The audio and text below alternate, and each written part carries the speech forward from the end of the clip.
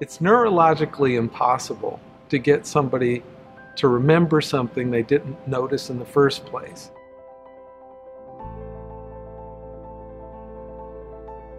Once you watch a number of videos, it's clear that the teachers who are struggling because they're not noticing things that are going on in the classroom. It's not because they're willfully ignoring things, it's because they're not noticing things.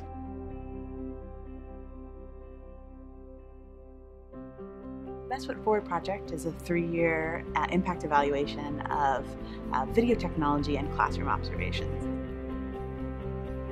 We want to know, does video technology make classroom observations better? Does it make it more cost efficient, more meaningful for teachers, easier for administrators to do in a busy work day?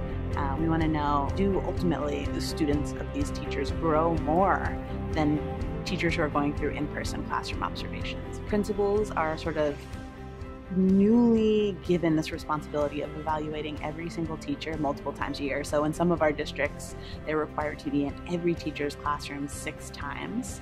If you have a staff of 100 teachers, that's an enormous burden on an already busy school day when you're responsible for so many other things. What video allows principals to do is watch lessons at more convenient times of the day. Just showing them your written notes from a classroom observation is just not going to be an effective way to get people to recognize things that they should be noticing.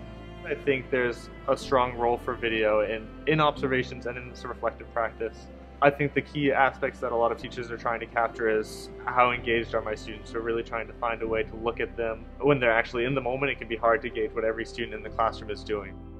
I also hear a strong desire to use it as a team tool. Most professions use video in some capacity, whether it's a medical team that uses it in the form of medical rounds and kind of reviewing practices that happen during a surgery or working with a patient, to professional athletes, whether it's that reflective practice of, oh, I'm keeping my elbow up too high as I'm doing my wind-up or whatever it is.